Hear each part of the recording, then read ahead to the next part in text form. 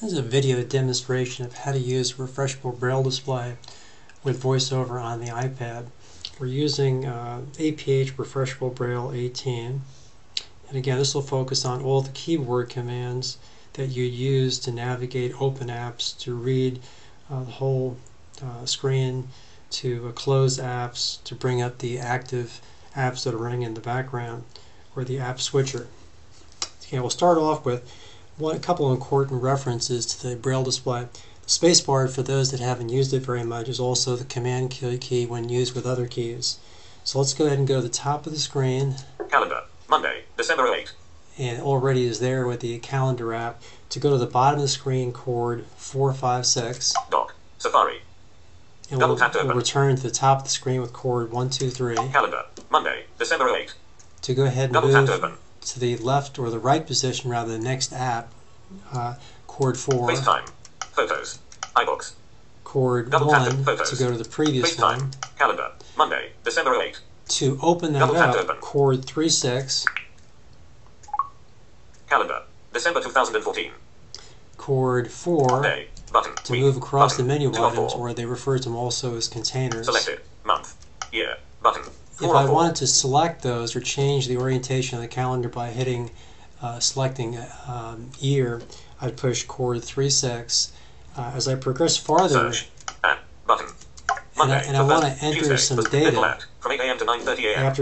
after selecting the chord 36, I probably have to turn the nav keys off to start typing in data on the calendar for a particular event. This is also true with word processing programs, turning the nav off when you want to input data, and then you put nav key back on.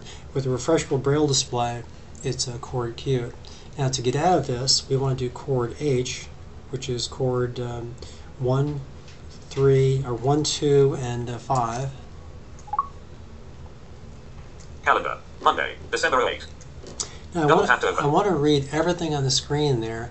If I was on a screen I wasn't familiar with and I wanted to know what was there, chord R or chord spacebar 1, 2, 3, and 5. Calendar, Monday, December 8.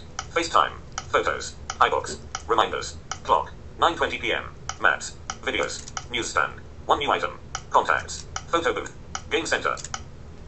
Chord P will pause it. Chord P again will continue. Chrome, iTunes Store, App Store, iTunes Store. To stop it, I pushed chord 1 or chord 4, and that regains control over individually going from item to item. To go ahead and get into where the active apps are running in the background, to make a change, I do chord H twice. App switcher. Calendar, running. Swipe up with 3 fingers to close the app. Now it's also telling us about the touch gestures we can use on the screen.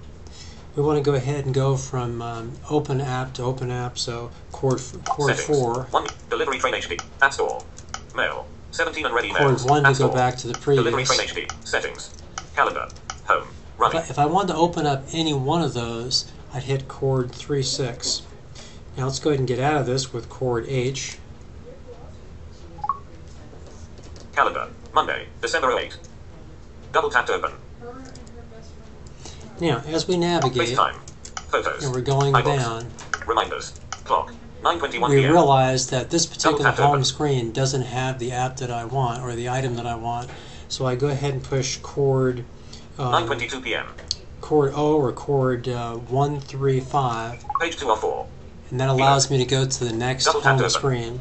And the opposite, chord 2, 4, 6, Page 1 of 4. will take me back to the previous home. Until you hear the sound, that means that's as far as you can go in that direction.